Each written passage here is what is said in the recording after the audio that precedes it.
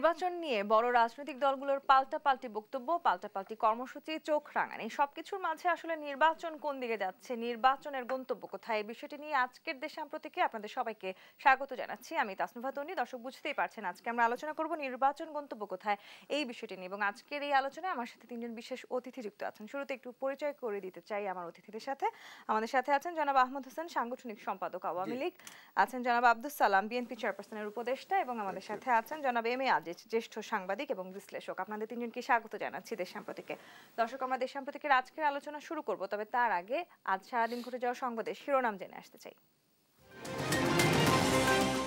আইনজীবী সমিতির নির্বাচনে সুপ্রিম কোর্টে সংঘর্ষ, জঙ্গি কায়দায় হামলার অভিযোগ কাদেরের, ভোট বাতিলের দাবি ফখরুলের। 23 মে থেকে 29 জুনের মধ্যে 5 সিটির ভোট, ব্যবধান থাকবে 12 দিন। 3 ধাপের নির্বাচনে থাকবে ইভিএম ও সিসিটিভি। নার্সিং পেশাকে বিশেষ গুরুত্ব দিয়েছে সরকার, জানালেন প্রধানমন্ত্রী। প্রত্যেক বিভাগে মেডিকেল বিশ্ববিদ্যালয় করার ঘোষণা। সাবেক প্রধান বিচারপতি এস.কে সিনহার যুক্তরাষ্ট্রের সম্পদ জব্দে ব্যবস্থা নেবে দুদক, ইবির সাবেক প্রক্টরের অঢেল সম্পদ। হজের প্যাকেজের খরচ নির্ধারণ সরকারের উপরেই ছেড়ে দিল হাইকোর্ট, অ্যাটর্নি জেনারেলকে উদ্যোগ নেওয়ার আহ্বান। ড্রোন ভূপাতিত করার ঘটনায় রাশিয়া যুক্তরাষ্ট্র উত্তেজনা চরমে, শেষ পর্যন্ত ইমরানকে গ্রেপ্তার না করেই ফিরে গেল পুলিশ। দলগত পারফরম্যান্সে টি-20তে সাফল্য, বলছেন বিশেষজ্ঞরা। চ্যাম্পিয়ন্স লিগে রাতে মুখোমুখি লিভারপুল ও রিয়াল। সংবাদ শিরোনাম শুনছিলাম। আহমদ হোসেন, আপনাকে দিয়ে শুরু করতে চাই।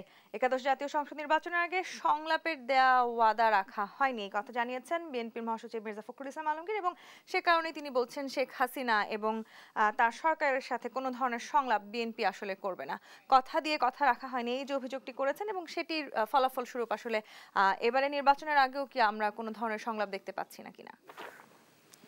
মির্জা ফখরুল সাহেব গতকালকে সাংবাদিক সম্মেলন করে জবাবটা দিয়েছেন। আমি যদি প্রশ্ন করি, মির্জা ফখরুল সাহেব কি আমরা আনুষ্ঠানিকভাবে দাওয়াত করেছি? আমরা সংলাপে আসার জন্য ইনভাইট করেছি? এখন যদি বলি ঠাকুর করে কেড়ে কলা আমি খাই না, বিষয়টা সেরকম দাঁড়িয়েছে। আমাদের এমন কথা বলিনি যে সংলাপে আসুন, ঠিক আছে, প্রয়োজনটা কি? মাননীয় প্রধানমন্ত্রী সাংবাদিক সম্মেলনে বলেছেন, সাংবাদিকের প্রশ্নের উত্তরে আমি সেখানে ছিলাম। সাংবাদিকরা এই বিষয়ে তার চিন্তা ভাবনা জানতে চেয়েছে। তিনি বলেছেন, কার সাথে সংলাপ করব? যারা আমাকে হত্যা করতে চেয়েছে, যারা 15ই আগস্টে আমার পিতা আমার পরিবারকে হত্যা করেছে, এবং এমনকি বেগম জিয়ার ছেলে মারা গেল, আমি প্রধানমন্ত্রী হিসেবে বাসায় গেলাম, দরজাটা খুললেন না, বন্ধ করে রাখলেন। আমি তাদের সাথে বৈঠকে বসবো? অসম্ভব, ইম্পসিবল। তাদের সাথে বৈঠকের সুযোগ নেই, সাফ সাফ বলে দিয়েছেন। এর মধ্যে তার কোনো সন্দেহ নাই, সংশয়ও নাই, পরিষ্কার কথা, চকচকে চকচকে বক্তব্য পরিষ্কার। কাজেই এই পরিষ্কার বক্তব্যটাকে উনি উল্টাভাবে গাইলেন কেন? আমরা তো ওনাকে ডাকি নাই, ডাকবো না। উনি এখন কি করবেন ওনার সিদ্ধান্ত। কিন্তু আপনারা কি মনে করছেন যে এখন আসলে বাংলাদেশের রাজনীতি যে পরিস্থিতিতে আছে, নির্বাচনের আগে আসলে বড় রাজনৈতিক দলগুলোর তো অংশগ্রহণ করাটা জরুরি, সেই জায়গায় সংলাপ কি জরুরি বলে আপনারা মনে করছেন না? সংলাপ জরুরি নয়, এইগুলো সংলাপ বহু হয়েছে জীবনে, সংলাপ দরকার নেই। সংবিধানে যা লেখা আছে, সংবিধানের মোতাবেক সংবিধান যদি বিএনপি মানে, সংবিধানকে বিশ্বাস করে, ডেমোক্রেসিতে বিশ্বাস করে, তাহলে নির্বাচনে আসবে। আর নির্বাচন যদি না আসে, তারপর তারা কী করবে আমরা বুঝি, সেই ব্যাপারেও আমরা সজাগ আছি, দেশবাসী সজাগ আছে। আবার যদি মনে করে 13 সাল 14 সালের মতো সন্ত্রাস সৃষ্টি করবে, বিএনপি মহা ভুলের রাজ্যে প্রবেশ করবে, এবং বিএনপি এই ভুলে তার কত বড় ক্যাশাউট দিতে হবে চিন্তা করতে পারছে না। জি জনাব আব্দুস সালাম, একটু আপনার কাছে আসি। যে কথা আমরা দেখেছি মাননীয় প্রধানমন্ত্রীও বলেছেন, আসলে তিনি হত্যাকারীদের সাথে কোনো ধরনের সংলাপে বসতে চান না। সেই সাথে এটিও বলেছেন বিএনপি ভদ্রতা জানে না, বিএনপির সাথে সেক্ষেত্রে আসলে কোনো সংলাপের সুযোগ নেই। আপনাকে ধন্যবাদ, এবং আমার সাথে দুজন বিজ্ঞ আলোচক, ওনাকে ধন্যবাদ। যারা আজকে অনুষ্ঠান দেখছেন শুনছেন তাদেরকে ধন্যবাদ জানাই। শুনুন, আমাদেরও কিন্তু জবাবটা সিম্পল। আপনারা এখানে মহাসচিব মির্জা ফখরুল ইসলাম আলমগীরকে সাংবাদিকে প্রশ্ন করছে, এবং সেই প্রশ্নের উত্তরেই উনি জবাব দিছে। তবে আওয়ামী লীগের যে অ্যাটিচিউড, এটা হলো যে ক্ষমতাসীন দল থাকলে যা হয় আর কি, ক্ষমতা, র্যাব, পুলিশ, সেনাবাহিনী, বিজেপি আছে, ভাবি একটা যে ক্ষমতা, এই ক্ষমতার দম্ভে যে কথাটা বলে সেটা আসলে কোনো রাষ্ট্রের দায়িত্বে থাকা অবস্থায় এই ধরনের অ্যাটিটিউড থাকাটাই ঠিক না। যদি আমি ডেমোক্রেসিতে বিশ্বাস করি, যদি গণতন্ত্রে বিশ্বাস করি, এটা যারা যারা স্বৈরাচার হবে, ফ্যাসিবাদ হবে তারা বলবে। তাহলে কি আওয়ামী লীগ সেদিকে যাচ্ছে? অবশ্য গেছেই, কারণ গত 2টি নির্বাচন যেহেতু জনগণ ভোট দিতে পারে নাই, জনগণের ভোটে তারা নির্বাচিত হয় নাই, কাজে জনগণকে তারা তোয়াক্কাই করে না। তারা মনে করে আবার সে আগের মতো একটা নির্বাচন করে ফেলবে এবং এটা করে ফেলবে। কাজেই বিএনপি কি বললো, জনগণ কি বললো, তাতে কিছু আসে যায় না। কারণ আজকে দেখেন না, একটা বিচারের সর্বোচ্চ জায়গা হলো আজকে হাইকোর্ট। আজকে হাইকোর্ট, সুপ্রিম কোর্টে, সেখানে নির্বাচনকে কেন্দ্র করে কি ন্যাক্কারজনক অবস্থা। এটা এটা কি সরকারের, এটা সরকারের ভাবমূর্তি কোনোভাবেই হচ্ছে বা? এতে তো বোঝা যায় যে তারা এখানেই ছাড় দিচ্ছে না, তাহলে জাতীয় নির্বাচনটা কি করবে? আমরা তো বুঝি। আজকে এই জন্যই বললাম যে আজকে সব কিছুতেই তারা একেবারে সব কিছু দলীয়করণ করে, অর্থাৎ সব কিছুতেই তাদের জয় হইতে হবে এবং সেই জয়ের জন্য ক্ষমতাটা থাকতে হবে। ক্ষমতাটা যদি না থাকে তাহলে জয় ম্লান হয়ে যাবে, জয় হবে না। এর জন্যই, কারণ জনগণের উপরে তাদের আজকে আস্থা নাই। জনগণের আস্থা নাই, এটা পরিষ্কার। দেখেন জিনিসপত্রের দাম যেভাবে বাড়ছে, আজকে সামনে রমজান মাস, রমজান মাসে যে সমস্ত নিত্য প্রয়োজনীয় যে সমস্ত আছে জিনিসপত্র, সেগুলো এখন পর্যন্ত ইম্পোর্ট করতে পারে নাই সরকার। যারা ইম্পোর্ট করে তারা যেহেতু এলসি করতে পারে নাই, ডলার পায় নাই, কাজে সে অবস্থা হচ্ছে না। সেদিকে কিন্তু সরকারের দৃষ্টি নাই। সরকারের দৃষ্টি হলো মানুষেরা কি মরলো কি থাকলো তাতে কিছু আসে যায় না। আমাদের দরকার হলো যে আমার ক্ষমতাটাকে আবার লেন্দি করতে হবে, আবার এক্সটেনশন করতে হবে। সেটার জন্য কোনোভাবেই ক্ষমতা ছেড়ে, অর্থাৎ চেয়ার ছেড়ে দেওয়া যাবে না। চেয়ার ছেড়ে গেলে তো চেয়ার যদি অকুপাই করে ফেলে, তা আমরা যেটা পরিষ্কার বলছি যে এখনো এই অ্যাটিটিউডটা গণতন্ত্রের জন্য ভালো না। গণতন্ত্রের জন্য ভালো, গণতন্ত্র হলে আপনাকে অবশ্যই, আমরা ডায়লগের কথা বলিনি, কিন্তু আমি একটা রাজনীতিবিদ হিসাবে এই দেশের জন্য যুদ্ধ করছি আজকে 52 বছর পরে দেশের স্বাধীনতার। এই যুদ্ধের 52 বছরের মাথায় এখনো মানুষ সে ভোটের অধিকারের জন্য লড়াই করবে, আর সে লড়াই করতে যে খুন হবে। দেখেন এখানে বলছে যে খুনি, আজকে যদি বিএনপির আমলে খুন হয়ে থাকে তাহলে সেটা যদি বিএনপি দায়ী হয়, তাহলে আওয়ামী লীগের আমলে যত খুন হয়েছে তাহলে সেটার জন্য আওয়ামী লীগ দায়ী, তাই না? এই ধরনের বহু ঘটনা ওনারা যেগুলো বলবে, যে অবশ্যই যে 2টা ঘটনা বলে যে 15ই আগস্ট, সেটার সাথে বিএনপির কোনো সম্পর্ক নাই। 21শে আগস্টের ঘটনাকে আমি জায়েজ করতে চাই না, এটা রাজনীতিবিদের অবশ্যই নিন্দা করি, কিন্তু পাশাপাশি আবার বিডিআরের ঘটনায় যে আজকে বাংলাদেশের যে আর্মির একেবারে মেরুদণ্ড ভেঙে দেওয়া হয়েছে সেটাকেও নিন্দা করি। তো এই ধরনের বহু ঘটনা আছে। তো কাজেই সবচেয়ে বড় কথা হলো যে আজকে গণতন্ত্রটাকে বাঁচায় রাখতে হবে। গণতন্ত্রটার জন্য, সেজন্য তো গণতন্ত্র আসলে যদি একটা না থাকে, অংশগ্রহণমূলক নির্বাচনও খুবই জরুরি। অংশগ্রহণমূলক অবশ্যই জরুরি। আমরা তো মনে করি যে দেখেন এত কিছু, এই যে আমরা চলমান আন্দোলনে কি আমরা কোনো কিছু, গ্যাস, পানি, বিদ্যুৎ, এই সমস্ত দাবি দেওয়া নিয়ে আমরা আন্দোলন করছি, এর মধ্যে অলরেডি আমাদের 14 জনকে মেরে ফেলছে। এই যে দাবিগুলো নিয়ে আপনারা আসলে আন্দোলন করছেন, সেই দাবিগুলোকে, জায়গাগুলো থেকে আপনাদেরকে সেগুলোকে সফল করতে হলেও তো নির্বাচনে অংশ নিতে হবে এবং জয়ীও হতে হবে। না না, আমরা তো নির্বাচনটা চাই, কিন্তু যে আপনি যেটা বললেন উপস্থাপনায়, যে সেখানে আমরা যে নির্বাচনটা করব, আপনি এমন কি আচরণ করছেন আপনার সাথে যে আমি আপনাকে বিশ্বাস করব? কারণ আপনি তো আমাকে সেটা করেন নাই। আপনি গতবার বলছেন যে আমি বঙ্গবন্ধুর কন্যা, আমাকে বিশ্বাস করেন। তো বিশ্বাস করে তো আমরা দেখছি নির্বাচনটা কি হয়েছে। নির্বাচন তো আমরা করতে পারি নাই। সুযোগ যতটুকু, আমি নিজেও ক্যান্ডিডেট ছিলাম, আমরা তো পাইনি, এটা তো সত্য কথা। তো কাজেই ওনারা যদি ভালো আচরণ করতেন, ওই বেগম খালেদা জিয়াকে একটা সাজানো মামলায় জেলে দিয়ে দিয়েছেন, সাজা দিয়ে যখন দিছেন, তো এইরকম মামলা তো বর্তমান প্রধানমন্ত্রীর বিরুদ্ধেও ছিল। তো ওইটা যেটা আজকে বেগম খালেদা জিকে জেলে দিয়ে যদি মনে করেন তাহলে বিএনপিকে চাপে রেখে আপনি বিএনপিকে সবকিছু করবে, সেটা তো হবে না। জি জনাব এম এ আজিজ, এই যে বিশ্বাস অবিশ্বাসের যে দোলাচলে আমরা আছি এবং যে এই সংলাপ নিয়ে আসলে একটা ক্ষীণ আশা হয়তো ছিল সাধারণ যারা ভোটার আছেন তাদের মনে, এখন হয়তো সেই আশাটির থেকেও আমরা সরে যাচ্ছি, তাহলে কি আসলে আমরা সংঘাতের দিকে এগোচ্ছি কিনা? ধন্যবাদ আপনাকে। দেখেন, বিশ্বাস অবিশ্বাসের দোলাচলে আছে। গণতান্ত্রিক দেশে যদি বিশ্বাস অবিশ্বাসের রাজনৈতিক দলরা দোলাচলে থাকে, তাহলে বুঝতে হবে দেশে প্রকৃত গণতন্ত্র নাই। কারণ আমরা এদেশে মুক্তিযুদ্ধ পর্যন্ত করেছি গণতন্ত্রের জন্য, অর্থাৎ একজনের এক ভোট। আওয়ামী লীগের মৌলিক গণতন্ত্রের পাকিস্তানের আইয়ুব খানের মৌলিক গণতন্ত্রের বিরুদ্ধে আন্দোলন করে এক ব্যক্তির এক ভোট এনেছি। এখন 52 বছর পরেও আমাদের গণতন্ত্র আছে কি না, দেশ বিদেশে সবাই বলবে দেশে গণতন্ত্র নাই, অল্প গণতন্ত্র আছে, হাইব্রিড গণতন্ত্র আছে। এটা কিন্তু আমাদের শুনতে ভালো লাগে না। যেখানে কেউ স্বীকার করে না এদেশে গণতন্ত্র আছে, সেখানে আস্থা অনাস্থার সংকট তো থাকবেই। বহুদলীয় গণতন্ত্রে আস্থা অনাস্থার সংকট থাকতে পারে না। আপনার সব দেশেরই আপনার সরকার পরিবর্তন ঘটে, হ্যাঁ, কিন্তু এইভাবে তাদের আপনি দেখেন উন্নত দেশগুলি ইভিএমে আস্থা রাখে নাই। ইভিএম থেকে বড় বড় দেশগুলি, অনেকগুলো দেশ, 8টা দেশ সরে গেছে, কিন্তু তারা ইভিএম থেকে কিন্তু ইমেলে ভোট দেয়, ফ্যাক্সে ভোট দেয়, অর্থাৎ 1000 মাইল দূর থেকে ইমেলে ভোট দেয়। যে রিসিভ করে মানুষটি তাকে বিশ্বাস করে। সেটা কি আসলে বাংলাদেশের প্রেক্ষাপটে কি এটা সম্ভব কিনা? আমরা আমাদের দেশে রাজনৈতিক দল আর একটা রাজনৈতিক দলের সাথে বিশ্বাস করে না, নেতাকে বিশ্বাস করে না। এখন ধরেন সালাম ভাই অভিযোগ তুললেন যে প্রধানমন্ত্রীর সাথে বৈঠক তো হয়েছে। এখন প্রধানমন্ত্রী সাংবিধানিকভাবে এবং দেশের সরকার প্রধান এবং সর্বময় ক্ষমতার অধিকারী। এখন তার সাথে আলোচনা করে যদি বিরোধী দল সন্তুষ্ট না হতে পারে, তাহলে সেখানে গণতন্ত্রটা ফাংশন কেমন করে করবে?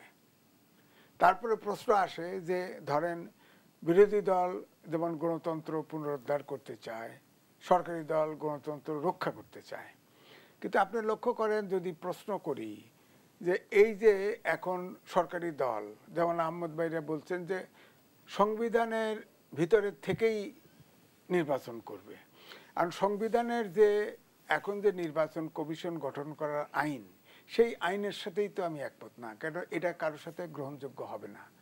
কারণ যে সার্চ কমিটি করা হয়েছে, একজন অ্যাপিলেট ডিভিশন, একজন হাইকোর্টের জাজ, 3 জন সাংবিধানিক পদ, আর একজন হলো আপনার বিশিষ্ট নাগরিক। এখন ধরেন ঘটনাচক্র বলেন সামনের ইলেকশনে বিএনপি ক্ষমতায় আসলো, এই 5 জন তো ঠিকই সালাম বাইরে বসায় নিয়ে 5 জন তাদের সার্চ কমিটি বানায় নিবে, তখন তো এই আওয়ামী লীগই বিরোধী দলে যা বলবে এই সার্চ কমিটি মানি না। তো সুতরাং আইনটার যদি সংশোধন হতো, সেই আইনটাও তো অ্যাকসেপ্ট হয়। যেমন ভারতে প্রেসিডেন্ট নির্বাচন কমিশন নিয়োগ দিতে দিত 3 জনের, কিন্তু সেটাও জানে ভবিষ্যতে এটা নিয়ে সমস্যা হবে। দেখেন কোর্ট রায় দিছে, স্বপ্রণোদিত হয়ে রায় দিছে যে আপনার প্রধানমন্ত্রী, বিরোধী দলের প্রধান, লোকসভার প্রধান এবং প্রেসিডেন্ট মিলে নির্বাচন কমিশন 3 জন নিয়োগ দিবে।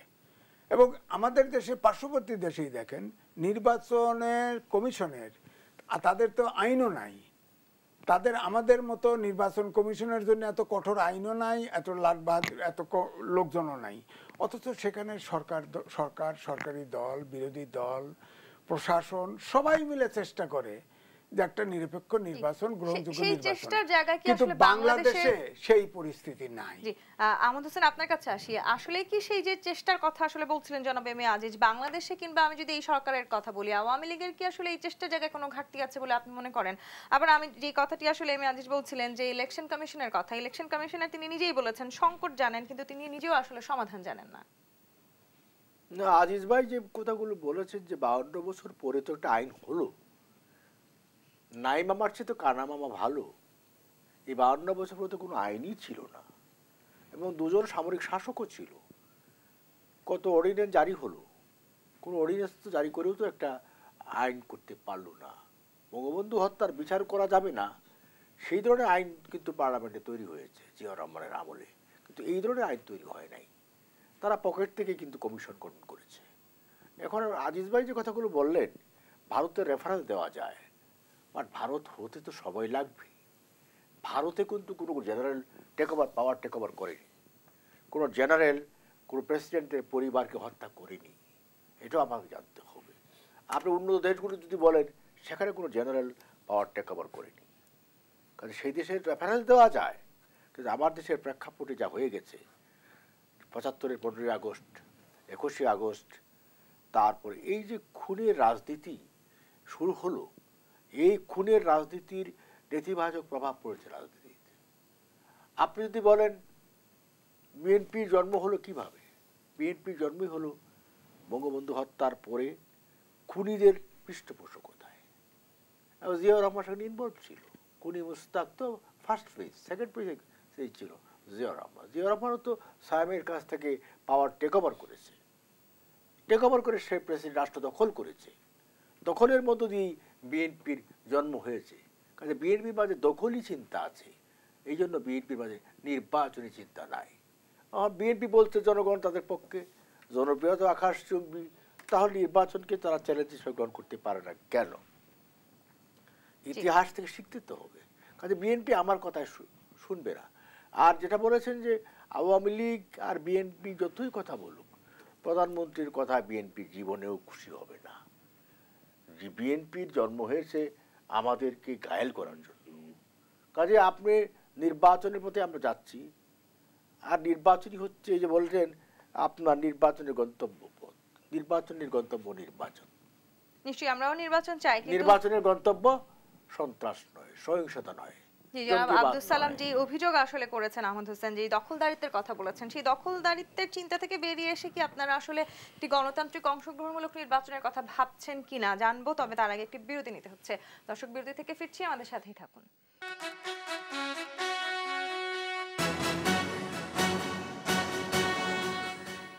নির্বাচনের গন্তব্য কোথায় নিয়ে আলোচনা করছিলাম আমরা। জনাব আব্দুল সালাম, আপনার কাছে প্রশ্ন রেখে বিরতিতে গিয়েছিলাম যে দখলদারিত্বের অভিযোগ আসলে রাজনৈতিক নেতাদের কিংবা রাজনৈতিক দলগুলোর বিরুদ্ধে আছে, সেই দখলদারিত্বের চিন্তা থেকে বেরিয়ে এসে কি একটি অংশগ্রহণমূলক নির্বাচন আদৌ বাংলাদেশের জনগণ পেতে পারে কিনা? এটা আওয়ামী লীগ ইচ্ছা করলেই পারে। যদি আওয়ামী লীগ চায় তাহলে সেটা সম্ভব। আর আওয়ামী লীগ যদি মনে করে যে দেখেন আওয়ামী লীগ যেটা বলে, অর্থাৎ বিএনপি করলে সন্ত্রাস আর আওয়ামী লীগ যেগুলো করছে সেগুলো আন্দোলন, এটা তো হবে না, তাই না? যেটা খারাপ সেটা সবার জন্যই খারাপ।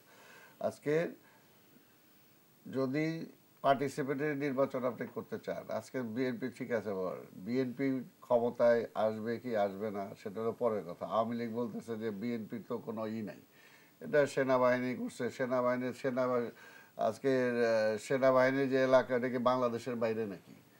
আর তারপরে বিএনপির জন্ম হলো কেন? আওয়ামী লীগের ব্যর্থতার জন্যই তো জন্ম হয়েছে। আওয়ামী লীগ যদি ব্যর্থ না হইতো, স্বাধীনতার পরে ৭২ যদি ৭২ থেকে ৭৫ যদি দেশ চালাইতে পারতো এবং সেই সময় যে হত্যার রাজনীতি যদি না শুরু করতো, তাহলে তো পরবর্তী পর্যায়ে বিএনপির জন্মই হতো না। তো সেইটাই, এজন্য নিজের অবস্থানটাও আমাকে বুঝতে হবে। এখন এককভাবে যদি খালি আমি বলি যে বিএনপি এই ভুল করছে ওই ভুল করছে, সেটা ঠিক, ওটা তো ঠিক হবে না। আমি আবার এইটাও বলবো না যে বিএনপি সব সঠিক করছে। ঠিক তেমনিভাবে আওয়ামী লীগকেও স্বীকার করতে হবে। এখন একটা ইলেকশন নিয়ে যদি আজকে এমন অবস্থাটায় যায়, যে কথাটা বারবার আমরা বলতেছি যে বর্তমান যে অবস্থাটা, এটা শুধু বিএনপির জন্য না, জনগণের জন্য, দেশের জন্য একটা ক্রান্তিকাল আমরা অতিক্রম করতেছি। একটা ইকোনমিক্যাল ক্রাইসিস সারা পৃথিবীতে চলতেছে, সেটা বাংলাদেশেও চলতেছে। এবং বাংলাদেশে ইতিমধ্যে যেটা বললাম যে জিনিসপত্রের দাম যেভাবে বাড়ছে, দেখেন আজকে বিদ্যুতের দাম বলেন, বিদ্যুতের দাম প্রতি মাসে বাড়াচ্ছে। আবার প্রধানমন্ত্রী বলতেছে যে এই সমস্ত পাইতে হইলে ন্যায্য মূল্য জনগণকে দিতে হবে, অর্থাৎ জনগণের উপরে সব চাপ। উল্টা তারা যে আজকে টাকাগুলো আনতেছে, আজকে যে কুইক রেন্টাল কোম্পানির নামে হাজার হাজার কোটি টাকা তারা দিতেছে, যে লোপাট হচ্ছে, সেগুলোর কোনো হিসাব নাই।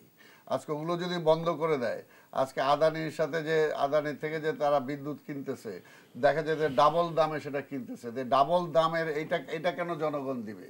অর্থাৎ এই বিষয় এইগুলো তো জনগণের প্রতি যেহেতু তাদের তোয়াক্কা নাই, আমরা নির্বাচনটা কেন সেটা চাচ্ছি। অর্থাৎ যদি আজকে জবাবদিহি থাকে, আজকে জবাবদিহি তো নাই, আজকে গভর্নমেন্টের কোনো জবাবদিহিতা নাই, আজকে কোনো প্রতিষ্ঠানের কোনো জবাবদিহিতা নাই, আজকে আগুন লেগে পুড়লো সেটার কোনো জবাবদিহিতা নাই। দেশে এমন একটা অবস্থা চলতেছে। আজকে দেখেন এটা একটা সেন্টিমেন্টাল প্রশ্ন, হাইকোর্টে এটা একটা শোকজ করলো, কিন্তু তারপর হাইকোর্ট বুঝলাম না, আজকে আবার দেখলাম কেন এখান থেকে ফিরে আসলো। হজের ব্যাপারে যে টাকা ধরা হয়েছে, এটা কোনোভাবেই বাংলাদেশের আজকে সাধারণ মানুষের পক্ষে হজে যাওয়া সম্ভব না। এটা হাইকোর্ট দেখলাম সুমোটো হয়ে তারা একটা শোকজ করলো, কিন্তু আজকে আবার দেখলাম এটা সরকারের উপরে ছেড়ে দিছে। তাহলে তো হইলো না। সরকার তো এগুলো কোনোভাবেই দুর্নীতিবাজ দ্বারা তারা আজকে আবদ্ধ, দুর্নীতিবাজরা লুটেরারা আজকে যেভাবে নিয়ে যাচ্ছে আজকে তারা সেইভাবে নিয়ে যাচ্ছে। আজকে এই যে টিকেটের কথা বলে, এয়ারলাইন্সের টিকিট যদি আপনি নেন, আপনি সেম হইতে দেবেন। কলকাতা থেকে যদি একটা টিকিট আপনি দুবাই কাটেন, দেবেন যে সেটার সাথে ঢাকা থেকে আপনি দুবাই যদি কাটেন তার সাথে অনেক ডিফারেন্স। কেন? আজকে যে কারণে ব্যবসাগুলো আমাদের চলে যাচ্ছে। আজকে শ্রীলঙ্কা আজকে যতটুকু একটা বিমানের টিকিট এই কারণে বললাম যে আজকে সব কিছু যদি দূর করতে হয়, এখন এই যে ক্রাইসিসের মোমেন্টে দেশটাকে আরো ক্রাইসিসের দিকে যদি আওয়ামী লীগ ঠেলে দেয় তাহলে এটা দেশপ্রেমের প্রশ্ন আসবে না। এই জন্য বললাম দেশপ্রেমী হয়ে এই যে আমরা ক্রাইসিসের কথা বলছি, এই ক্রাইসিসের জন্য কি আসলে শুধু একটি দল দায়ী, নাকি আপনি মনে করেন আসলে বাংলাদেশের বড় রাজনৈতিক দলগুলো প্রত্যেকেই আসলে তাদের নিজস্ব জায়গায় একটি নিশ্চয়ই একটি দায়িত্বে থাকবার কথা ছিল? না, দেখেন 19-20 বলা যাবে না। সরকারে, আমাদের দেশে সরকারে যা থাকে, সরকার ম্যানেজমেন্টের দায়িত্ব প্রধানত তাদের। সেখানে বিরোধী দল, বহুদলীয় গণতন্ত্রে বিরোধী দল সরকারি দল একে অপরের প্রতিপক্ষ, কিন্তু আমাদের দেশে হচ্ছে শত্রু। অর্থাৎ এক দল আর এক দলকে নির্মূল করতে চায়। অর্থাৎ আমি যেটা আগেই বলেছি, দেশে তো প্রকৃত গণতন্ত্র ফাংশন করছে না। এখন বিশ্বের অনেক দেশে অপরাধী নাই, কারাগার চলে যাচ্ছে, আর আমাদের দেশে সমানে গ্রেপ্তার হয়, বেনামি গ্রেপ্তার, কেস নাই, বোম ফোটে নাই, অথচ পুলিশ মামলা করছে। বাসে আগুন লাগে নাই, পুলিশ আগুন লাগছে, প্রমাণ নাই, কেস করে দিচ্ছে। এবং আপনার 1861 সালের আইনে পুলিশ চলে, সেখানে বলাই আছে বৈধ কর্তৃপক্ষের বৈধ আদেশ মানবে। হ্যাঁ, অথচ আমাদের দেশে পুলিশ কিন্তু সেই সব ধার ধারে না। এই যে ধরেন সুপ্রিম কোর্টে যে রেফারেন্স আসলো, আজকে যে পুলিশ গেল, অনেকগুলো সাংবাদিক আহত হয়েছে। হ্যাঁ, তো সেখানে সাংবাদিক কেন পুলিশ বুটের নিচে ফেলে তাদেরকে মারবে বলেন? সেখানে তো পুলিশ, হাইকোর্টে তো পুলিশ আসে না, পুলিশের তো চিফ জাস্টিসের অনুমোদন ছাড়া তো প্রাঙ্গণে পুলিশ আসার কথা না। তো পুলিশ আনলো কে, এটাও তো জানি না। তো সুতরাং এই যে ব্যাপারগুলি, এগুলো সব জায়গায় আসলে আমাদের অধপতন হয়ে গেছে। এখন আহমদ ভাই আছেন, শ্রদ্ধেয় ব্যক্তি, সব জায়গায় সর্বাঙ্গে ঘা, মালম লাগাবেন কোথায়? সর্বদিকে নড়বড়ে হয়ে গেছে। প্রধানমন্ত্রী নির্দেশ দিলেও মানে না, অনেক জায়গায় বাস্তবায়ন হয় না। কারণ এই কিছুদিন আগে, এক সপ্তাহ আগে, আপনার অর্থনীতিবিদ রেহমান চৌহান বলছে যে বাজার মূল্যের কথা আলোচনা করতে গিয়ে বলছে যে ব্যবসায়ীরা সরকারের অংশ হয়ে গেছে। তো সুতরাং আমলারাও সরকারের অংশ হয়ে গেছে। এখন সরকার, ব্যবসায়ী, আমলা সব একাকার হয়ে গেছে। এটা নিয়ন্ত্রণ তো কোনোভাবে তো আসলে এটি নিয়ন্ত্রণে আনতে হবে। নিয়ন্ত্রণে আনতে হলে রাজনীতিবিদদের সচেতন হতে হবে। আমাদের এই বর্তমান রাষ্ট্রপতি এখনো রিটায়ার করেন নাই তো। রাষ্ট্রপতি নিজে বলেছেন যে এই দেশে 62% এই পার্লামেন্টে ব্যবসায়ী। টিআইবি রিপোর্ট দিচ্ছে 62%, 5% হলো রাজনীতিবিদ। তো রাজনীতিবিদদের হাতে তো রাজনীতি নাই। আপনার কাছে একটু আসতে চাই, যে সুপ্রিম কোর্টের ঘটনার কথা আজিজ বলেছেন, সুপ্রিম কোর্টের আজকের এই ঘটনা কিংবা সাংবাদিক নির্যাতনের ঘটনা কিংবা আসলে নির্বাচনের মাত্র এই 10-11 মাস আগে আসলে আজকে যে ঘটনা আমরা দেখলাম, সেটি আসলে জনমনে আরো বেশি, সাংবাদিক নির্যাতনের বিষয়টি তো অবশ্যই গ্রহণযোগ্য নয়। কিন্তু যে ঘটনাটি ঘটেছে আসলে সেটিও তো নিশ্চয়ই নির্বাচনের আগে আমাদের জন্য বেশ আশঙ্কাজনক। সব দোষ নন্দ ঘোষের, যে কিছু কিছু ঘটলেই পুলিশের দোষ। পুলিশের কাজ হচ্ছে, আপনি যখন আমাকে মারতে আসবেন, পুলিশ তো আমাকে রক্ষা করার চেষ্টা করবে। আপনার উপর যদি কেউ আক্রমণ করে, পুলিশ আপনাকে রক্ষা করার চেষ্টা করবে না? এখন আপনি বিএনপি যখন সুপ্রিম কোর্ট, হাইকোর্ট অঙ্গনে গিয়ে আক্রমণ করেছে, 400 বহিরাগত সন্ত্রাসী আপনার সুপ্রিম কোর্টের ভিতরে গিয়ে আক্রমণ করেছে, আক্রমণ শুরু করেছে, তখন পুলিশ কি সেখানে সিকিউরিটি দেবে না? আপনার বিচারপতিদের সিকিউরিটি দেবে না? সেইটা করতে গিয়ে পুলিশের দায়িত্ব তারা পালন করছে। সেই দায়িত্ব পালন করতে গিয়ে যদি কোনো সাংবাদিকের আহত হয়ে থাকে, ইনজুর্ড হয়ে থাকে, নিশ্চয়ই তা দুঃখজনক এবং নিন্দনীয় ঘটে। তবে বিএনপি যে কাজটা করলো, যে ব্যালট বাক্স নিয়ে আসবে, ব্যালট চুরি করতে যাচ্ছে, ঘটনা করতে সেখানে। এখন এটা হাসতে পারে সালাম ভাই, বা রিয়ালিটি তাই। এখন বিএনপি 400 বহিরাগত সন্ত্রাসী নিয়ে কোর্টে গিয়ে চলে গেছে, গিয়ে কোর্টে আক্রমণ শুরু করেছে। তো সেই কোর্টে আক্রমণ করবে সন্ত্রাসীরা, আর তখন পুলিশ দাঁড়িয়ে দেখবে। এটা কি কিন্তু আসলে জাতীয় নির্বাচনের আগে এই ধরনের ঘটনা জনমনে আসলে না, আশঙ্কার দৃষ্টি সৃষ্টি এগুলো তো করে। সিগন্যাল দিচ্ছে যে বিএনপি আলটিমেটলি কোথায় যেতে চাচ্ছে। বিএনপি কি আলটিমেটলি সংঘাতের দিকে যেতে চাচ্ছে? রাইট, এটা ওই যে বললেন না কোথায় যেতে চাচ্ছি আমরা। আব্দুল সালাম। বিএনপি যদি সংঘাতে যাইতো তাহলে তো বললাম যে এতদিনে এত কিছু পর আমরা এখনো কোনো একটা ওইরকম প্রোগ্রাম দেইনি। যেগুলো সংঘাতের প্রোগ্রাম, হরতাল, অবরোধ বা আরো কিছু, সেগুলো সেই ধরনের কিন্তু কোনো প্রোগ্রাম আমরা দেইনি। আজকে দেখেন হাইকোর্টের এর আগে ঢাকা কোর্ট সেম ভাবে তা নিয়ে নিছে। এখানে হয়তো কি দেখা যেত কখনো 50-50, কখনো 60-40 এই ধরনের হইতো, কিন্তু আওয়ামী লীগও পাইতো, বিএনপিও পাইতো। হয়তো আওয়ামী লীগ সেক্রেটারি পাইলো, বিএনপি প্রেসিডেন্ট পাইলো। আমি যেটা বলতেছি হাইকোর্টও লোয়ার কোর্টও। এইখানে মাহবুদ্দিন খোকন আমাদের সাবেক এমপি, সে 7 বার ইলেক্টেড জিএস, 7 বার ইলেক্টেড জিএসএস, আজকে এবার সে প্রেসিডেন্টে দাঁড়াইছে এবং পপুলারিটির দিক দিয়ে দেখা যাবে সে জিতবে।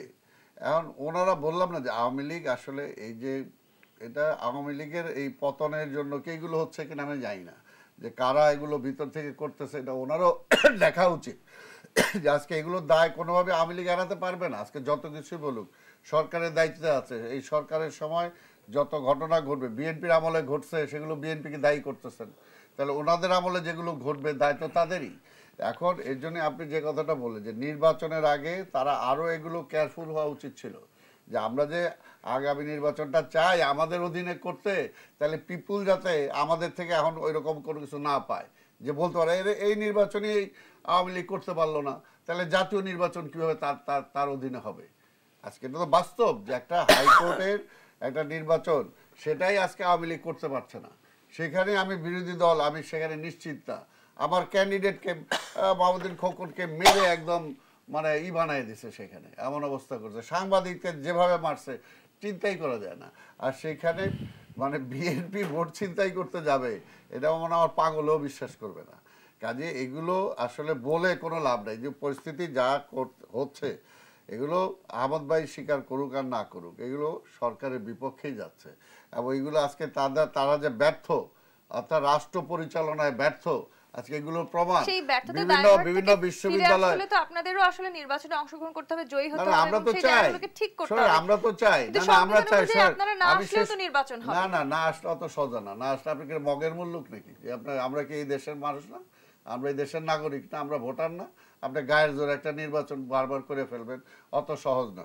আর ওইটা স্বাভাবিকভাবেই আজকে দেশের জন্য আপনি বলবেন বিদেশিরা কথা বলে কেন, বিদেশি দাতা গোষ্ঠী তো এখানে অবশ্যই ইনভেস্টমেন্ট আছে। আমরা তো বলবো যে আজকে আপনারা যে টাকা দিতেছেন, আজকে প্রধানমন্ত্রী বলতেছে সমস্ত মানে বিদ্যুৎ কিনবেন আপনি, টোটাল টাকা জনগণকে পে করতে হবে। তাহলে বিদ্যুৎ সেক্টরে যে লুট হচ্ছে, বা আজকে দাতা গোষ্ঠী যদি টাকা দিয়ে থাকে সেই টাকা তাহলে জনগণ যদি শোধ করে, তাহলে জনগণও প্রশ্ন তুলবে যে না, এই সরকারের অধীনে এটা হতে পারে না। সেখানে অবশ্যই প্রশ্ন, এটা তো সহজ না যে আমি ইচ্ছা করলাম জোর করে পুলিশ আর র্যাব দিয়ে করে ফেললাম। আমদ হোসেন, আপনি কি মনে করছেন সংবিধান অনুযায়ী কি তাহলে আমরা সেই নির্বাচন দেখতে যাচ্ছি কিনা? আমরা তো নির্বাচনের পথে নাই, আলোচনা চাচ্ছে সব অন্যদিকে কি।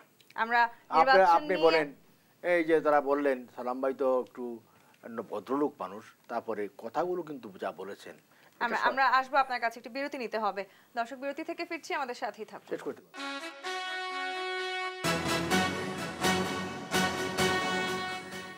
নির্বাচনের গন্তব্য জানার চেষ্টা করছি আজকে দেশ সাম্প্রতিকে। আহমদ হোসেন প্রশ্ন রেখে বিরতিতে গিয়েছিলাম, সংবিধান অনুযায়ী যদি আসলে বিএনপি নির্বাচনে নাও আসে, তারপরেও আসলে নির্বাচন অনুষ্ঠিত হতে পারে, কিন্তু সেক্ষেত্রে আসলে সেই নির্বাচন গণতান্ত্রিক কিংবা গ্রহণযোগ্য হবে বলে আপনি মনে করেন? না, একটা কথা সালাম ভাই বললেন, এত সহজ না। মানে তারা নির্বাচনও আসবেন না, নির্বাচন করতেও দেবেন না। আমরাও কি তখন কি খাবো? চকলেট খাবো? আমরা কি দুধ খাবো?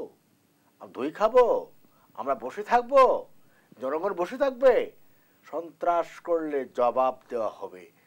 কি জবাব দেওয়া হবে? শান্তির বার্তা শুধু নয়, আরো কিছু দিয়ে সন্ত্রাসীদের মোকাবেলা করে বাংলাদেশে অবাধ, নিরপেক্ষ, সুষ্ঠু নির্বাচনের মধ্য দিয়েই আবার বাংলাদেশে গণতন্ত্র এগিয়ে যাবে, সংবিধান এগিয়ে যাবে। সংবিধান থেকে আমরা বিচ্যুত হব না, ডিরেল হব না। কিন্তু আমাদের পথ সংবিধান। এরকম একটি বড় রাজনৈতিক দল যদি আসলে নির্বাচনে অংশগ্রহণ না করে, বিএনপি সম্পর্কে প্লিজ আমাকে বলতে দিন।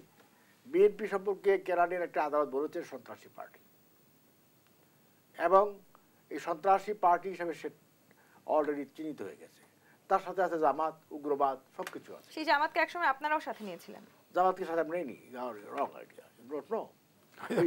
যুগপৎ আন্দোলন করছেন না, প্রেসিডেন্ট নির্বাচনে সাহায্য চাইছেন। 96 এ তো আপনারাও জামাতের সাথেও কাজ করেছেন। ইম্পসিবল, তুমি হাউ ক্যান ইট, আবার প্রেসিডেন্ট নির্বাচনে সাপোর্ট করছে না জামাতের, সেদিক থেকে you don't know, you should understand me. তখন আপনি ছিলেন ছাত্রী, আপনি তো সব জানার কথা তো নয়। আমার যত অভিজ্ঞতা হয়েছে আপনার তো অভিজ্ঞতা হয়নি। না, অভিজ্ঞতা জায়গাটি থেকে আমি বলছি না, কিন্তু আসলে যে কোনো রাজনৈতিক দলই তো আসলে একটি সময় অন্য আরেকটি রাজনৈতিক দলকে তাদের একসাথে নিতেই পারে। শুনুন, জামাতকে নিয়ে যদি প্রধানমন্ত্রী বঙ্গবন্ধু হতেন 91 না, আমি সেটি বলিনি, আমি বলেছি 96 এ আপনারাও তত্ত্বাবধায়ক সরকারের সময় সে করেছি। জি, আমি সেটাই বলেছি। আমরা করেছি, জামাত ওই তার এলাকায় করেছে, আমি কি আমার ফোরামে নিয়েছি? না, আমি যেটি করেছেন সেটা এখন যে করছে বিএনপি করছে, জামাতও করছে। জি, আবার জামাতে বলি জামাতে আমরা নেই, জামাত তাদের সাথেই আছে। কাজে জামাতকে প্রতিষ্ঠার জন্য রাজনীতি আমরা করি না। জামাতিদের গাড়িতে পতাকা দেওয়ার জন্য, জাতীয় পতাকা দেওয়ার জন্য রাজনীতি আমরা করি নাই। জামাতের গাড়িতে পতাকা দেওয়ার জন্য 71 বঙ্গবন্ধুর নেতৃত্বে এদেশের মানুষ যুদ্ধ করে নাই। জামাতিদের গাড়িতে পতাকা দেওয়ার জন্য 30 লক্ষ মানুষ জীবন দেয় নাই। জামাতের গাড়িতে পতাকা দেওয়ার জন্য আমার মা বোন তার জীবনের শ্রেষ্ঠত্ব বিসর্জন দিয়ে দেয় নাই। পরিষ্কার কথা, আমাদের কমিটমেন্ট, মুক্তিযুদ্ধের ভাবনা, মুক্তিযুদ্ধের চেতনা, 30 লক্ষ মানুষের আত্মত্যাগ, এর সাথে সম্পৃক্ত সংবিধান। এই সংবিধানের মধ্যে আমরা হাঁটছি, এই সংবিধানকে সুরক্ষা দেব। সেই জন্য যে কেউ অনেক কথা বলতে পারে, কেউ কেউ বলেন আমরা শত বিপদে যেতে পারি, বিপদ থেকে উইন করে আমার দায়িত্ব। প্রধানমন্ত্রী শেখ হাসিনা বলেছেন, আমি আপদ বিপদ বুঝি না। আমি আমাকে যদি কেউ বলে চাপে আছি, আমি চাপ বুঝি না, কোন চাপের কাছে আমি নতুন স্বীকার করি না। এই জায়গাটিতে আমি একটু আব্দুল সালামের কাছে যেতে চাই। আব্দুল সালাম, যে আসলে যে রাজনৈতিক দলটি কিংবা মুক্তিযুদ্ধের বিরোধী শক্তি হিসেবে যে দলটির কথা বলেছেন জনাব আহমদ হোসেন, আপনারা কি আসলে সেই যে অভিযোগগুলো আসলে করেছেন জনাব আহমদ হোসেন, আপনারা কি সেই কাজগুলোই করেছেন কিনা? মুক্তিযুদ্ধের যে স্বপ্ন ছিল, যে আদর্শ ছিল, সবকিছু ভুলুণ্ঠিত করছে আওয়ামী লীগ। মুক্তিযুদ্ধের প্রথম এটাই ছিল যে আমার ভোট, যেটা 7ই মার্চের ভাষণে আপনি যান, সে সময় কি আসছিল, পাকিস্তানিরা আমরা ভোটে জিতছি, আমাদের হাতে ক্ষমতা অর্পণ করছে না, অর্থাৎ ভোট। তাই আজকে মুক্তিযুদ্ধের সেটা ছিল যে ভোট, আজকে 52 বছর পরে আমার ভোটটা ছিনতাই করে নিয়েছে আওয়ামী লীগ। মুক্তিযুদ্ধের এই ছিল যে সাম্য, আজকে কি সেটা আছে? আজকে অর্থনীতিতে দেখেন বিশাল বৈষম্য। আজকে কোথায় চলে গেছে একদল, একেবারে মধ্যবিত্ত থেকে নিম্নবিত্ত হয়ে শেষ হয়ে যেতেছে, আর আরেক দল এই করোনাকালীন। এটা তো ইতিহাস, যেমন আহমদ ভাই যেটা আপনাকে বললেন, আপনি জানবেন না কেন? কারণ ইতিহাস তো সবাই জানে যে করোনাকালে সারা পৃথিবীতে হলো, বাংলাদেশে অনেকে ক্ষতি হলো, কিন্তু বাংলাদেশের কিছু লোক আবার বিশ্বে ধনী হয়ে গেল। তো এই যে বৈষম্যটা, কাজে মুক্তিযুদ্ধের কথা যদি বলেন, মুক্তিযুদ্ধের সমস্ত কিছুকেই ব্লান্ডার করছে আওয়ামী লীগ, কিন্তু তারা সেই মুক্তিযুদ্ধের ওইটাকে নিয়েই মার্কেটিং করেই শুধুমাত্র তারা বারবার ক্ষমতায় থাকতে চায়, কিন্তু বাস্তবে তো সেটা নাই। আজকে অর্থনীতির অবস্থাটা কি? আজকে ওনারা বলেন সংবিধানে তো ছিল কেয়ারটেকার, ওনারা সেটা বাদ দিচ্ছেন। সংবিধানে সেটা ছিল, ওনার খায়রুল হকের কথা বলবেন। আবার সংবিধান অনুযায়ী আপনাদের দলের চেয়ারপারসন যিনি, তিনি তো আসলে নির্বাচনে অংশগ্রহণও করতে পারবেন না। না, এটা তো বললাম, অংশগ্রহণ করতে পারবেন কি পারবেন, ওনাদের নেত্রীও যখন নির্বাচন করেন তখন যে কি অবস্থা ছিল সেটা আমরা জানি। আর এটা যেহেতু সাজানো মামলা, রাজনৈতিক মামলা, যখন আওয়ামী লীগ ক্ষমতায় থাকবে না তখন অটোমেটিক্যালি এই সাজানো মামলাও থাকবে না। এই কোর্ট থেকে এই অভিযোগও তো আছে জামায়াত ইসলামকে আপনারাও আসলে প্রতিবারই আপনাদের সাথে রেখেছেন, এবং যে অভিযোগ করেছিলেন জনাব আহমদ হোসেন, আপনারা আসলে সেই জামায়াত ইসলামের গাড়িতে কিংবা মুক্তিযুদ্ধ বিরোধী শক্তির গাড়িতে জাতীয় পতাকা তুলেছেন। ওনারা তো রাজাকারের গাড়িতে পতাকা দিয়েছেন। ধর্ম প্রতিবন্ধী ইসলাম ছিল রাজাকার, এগুলো অনেক আছে। শোন, এগুলো নিয়ে বিতর্ক করলে আমি বললাম তো, উনি যদি 10টা বলে আমি 100টা বলতে পারবো। এটা কেউ একেবারে ধোয়া তুলসী পাতা না। কাজে যখন জামাতকে যখন ওনাদের ব্যবহার করা দরকার তখন ব্যবহার করে, তাই না? যখন না আমরা করি নাই, আমরা করি না, আমাদের রাজনীতি আমরা করছি। ওনাদের মধ্যে কেউ যদি সাথে আসে, আজকে কি জামাতকে, আমার জামাতের রাজনীতি জামাত করতেছে, আমার রাজনীতি আমি করতেছি। এখন বিষয়টা হলো, শোনেন, খারাপটা খারাপ বলতে হবে। তাহলে ওনারা এত বছর ধরে ক্ষমতা আছে যে জামাতকে ব্যান করে না কেন? ওনারা যে খালি জামাতের বিরুদ্ধে বলতেছে সব ব্যান করতে পারছে, বেগম খালেদা জিয়ারে পারলে ফাঁসিতে তুলে দেয়, তারেক রহমানের ধৈর্য আইনে পারলে ফাঁসিতে দিয়ে দেয়, তাহলে জামাত এত কিছু নিকৃষ্ট। অবশ্যই যদি মুক্তিযুদ্ধের সময় যার ভূমিকা খারাপ ছিল আমরাও সেটাকে ঘৃণা করি, তাহলে সেই জামাতকে তারা ব্যান করে নাই কেন? আপনারা করেননি কেন? না, ওনারা করেননি কেন? ওনারা যে বলতেছে, আমরা তো বলতেছি না। আমরা তো ওনারা বলতেছে ওরা ব্যান করেনি কেন? আমরা তো ভাড়া দেই না, ব্যান করতে পারে না। আমরা ভাড়া দিয়েছি। ওরা তো বলতেছে আমরাও ভাড়া দেই নাই। দাঁড়িয়ে ভাড়া দিয়েছে। শুনেন, ওইটা হলো শুনেন, আপনারাও ভাড়া দিছেন। দেই নেবা। আপনারাও নৌকা ভাড়া দিছেন। দেখেন নৌকা ভাড়া দিছেন না? গত 2 নির্বাচনে দেখেন হিসাব করে। না, নৌকা কাদেরকে ভাড়া দিয়েছেন? জামাতের কাছে। ভাই আপনারাও ভাড়া দিছেন। 2018 সালে। শুনেন, ও সত্য কথা। আচ্ছা ঠিক আছে, আমি তো বললাম নৌকা যেদিন না আমি তো ভাড়া ভাই দিব, একটাই তো বললাম, সেদিন আওয়ামী লীগ একটাই তো বললাম, নুর ইসলাম যে রাজাকার সেটা তো বললাম। আবার আরে ভাই, আপনারা এই টার্মে ক্ষমতা থাকাকালীন রাজাকারের তালিকা আপনারা প্রকাশ করছিলেন, কয়দিন পর আবার বন্ধ করে দিয়েছেন। হবে নেক্সট না, বন্ধ করলেন কেন? নেক্সট হবে না না, ওইটা বন্ধ করলেন কেন বলেন? চলছে তো। কারণ ওইখানে দেখা গেছে আওয়ামী লীগের লোকজন বেশি সেখানে, এই কারণে বন্ধ করে দিয়েছে। ভাই তালিকাটা তো আছে, তালিকা রেডি হচ্ছে তো, তালিকাটা তো যেটা প্রকাশ করছিলেন সেটা তো আছে। আপনি বন্ধ করে না যাই করে সেটা তো আছে, এবং পত্রিকায় ডাটা আসছে যে বিএনপির এতজন, আওয়ামী লীগের এতজন, জাতীয় পার্টির এতজন, একটা ডাটা আসছে আপনাদের মিডিয়াতে আসছে। মিডিয়াতে অনেক কথা লেখা হয়। মিডিয়াতে আপনারা যে তালিকা দিচ্ছে সেটারই তারা দেখে। মিডিয়াতে ভালো কথা লেখা হয়, কথাও লেখা হয়। এর জন্যই বললাম যে এটা নিয়ে বিতর্ক করা এটা কোনো বিষয় না। আমি এর জন্য বলবো যে এখন বিষয়টা হলো যে মানুষ চায়, মানুষ এখন একটা মানে বাঁচতে চায়। আর এই যে জিনিসপত্রের দাম বাড়াইতেছে, রোজ সামনে রমজান যেটা আসছে, আজকে যে সিন্ডিকেট করে সবকিছু হচ্ছে, আজকে যেটা একটু আগে যে কথাটা আসলো যে আজকে সরকার, সরকারি দল আর প্রশাসন একাকার হয়ে গেছে। একাকার হয়ে যাওয়ার কারণে আজকে কোথাও কোনো প্রতিষ্ঠান স্বাধীনভাবে কাজ করতে পারতেছে না। এই জন্য আজকে বললাম তো যে জ্বলন্ত উদাহরণ হলো আজকে হাইকোর্টের নির্বাচন, সুপ্রিম কোর্টের নির্বাচন। এটা অস্বীকার করতে পারবেন না আহমদ ভাই। আজকে বিভিন্ন বিশ্ববিদ্যালয়গুলোতে কি ঘটতেছে, ছাত্রছাত্রী আজকে সেখানে তো বিএনপি নাই, ছাত্রদল নাই, আপনারা সেখানে কারা করতেছে এগুলো? আপনাদের দলের লোকরা করতেছে, সেগুলো মিডিয়াতে আসতেছে, আপনারা সেগুলো থামাইতে পারতেছেন না। কারণ পারতেছেন না এই কারণেই আজকে আইনের শাসনটা নাই। আজকে আইনের শাসন নাই। সিনহা সাহেব চিফ জাস্টিস ছিল। এই শাসনের জায়গাটিতে ফেরত আসতে হলে তো নিশ্চয়ই আমাদেরকে আরেকটু বেশি করে ভাবতে হবে। জনাব এমএ আজিজ, আপনার কাছে একটু আসি যে আসলে প্রায় করতে দিলেন না তো। আপনার কাছে আমি আবারও আসবো। এমএ আজিজ, আপনার কাছে একটু আসি যে প্রায় 16 বছর আসলে বিএনপি কিন্তু ক্ষমতার বাইরে।